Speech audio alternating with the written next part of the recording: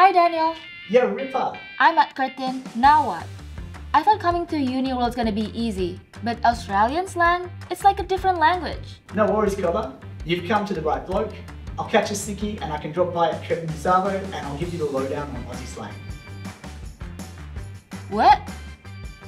Welcome to I'm at Curtin, now what? I'm your host Devna, here to bust the secret of international students' life at Curtin, Perth, and beyond. Here we're at the Curtin University and we're gonna crash a courses about Australian slang that you need to know when you're in Australia. Here with me, my friends Daniel. Hey, how's it going? How are you? Good, I'm good. How about you? How's uni?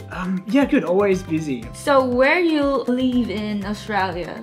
So I live at Curtin Village. I live on campus, but I'm actually from Busselton. Locals call it Busso. There's like the longest jetty in the southern hemisphere there. It's great. So people call it Busso? Yeah, Australians love to shorten names and words. Can you like teach me some of the Australian slang? Yeah, sure. I've actually prepared some for you.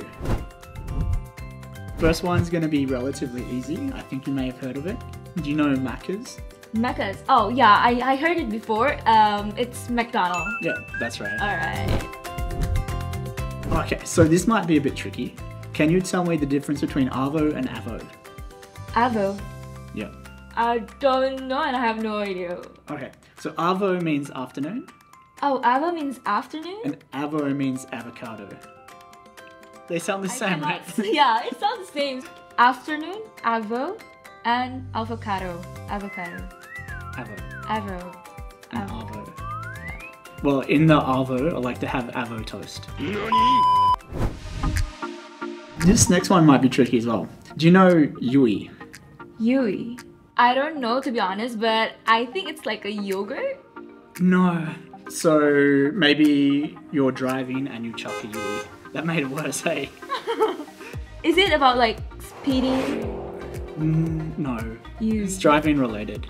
Or if you went the wrong way, you would have to chuck a Yui. I have no idea at all. Okay. So it means U-turn.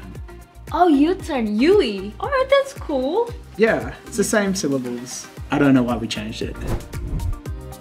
Maybe you won't know this one because you seem like a really good student. Do you know the word Sickie? Sickie. Is it like cheating? Like you're doing assessment? No. So Australians like to shorten words, so the word it is in there. Is it like see? If you're not feeling well, is it? Like... Well, not always. You can just not show up and it's still called chucking a Sickie. Oh, so it doesn't need to be any reason. It's just like when you leave the class. It's when you don't go to class. Maybe you're sick, but maybe you're not. This is classic Australian. Snag. Snag. Can you go pick up some snags from the... Oh, it's snack. Is it snack or... No, not quite. Like it is a snack, but it doesn't mean snacks. We shorten words, but this isn't short for anything. I got no idea where this slang comes from. Sounds like a snack for me, but... You have it on bread. Oh, is it for what? Nah, you'd have it at a barbecue. Oh, me. Is it me? Not quite. So you may have heard, I'm gonna go to Bunnings and get a snag. I don't know, I give up. It's a sausage. Sausage, snags. So Bunnings Snag, there's always a barbecue out the front of Bunnings. So snags just means sausage. Do you know what the difference between yeah nah and nah yeah is? Yeah and no. Yeah nah and nah yeah.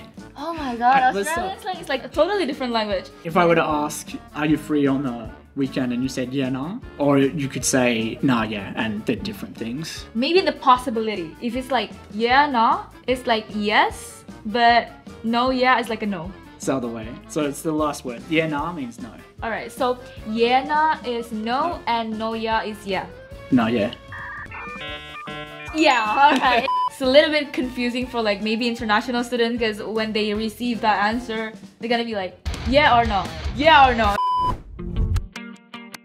Do you think you could teach me some Indonesian slang? Oh, sure. There's one word that I like to use it, mager. Mager. Yeah. Okay. So mager, it basically comes from malas gerak. In Indonesia, malas means you're lazy. Gerak is like you're moving. So when you combine it like malas gerak, it's like you're too lazy to do anything. I don't want to go anywhere. I'm mager.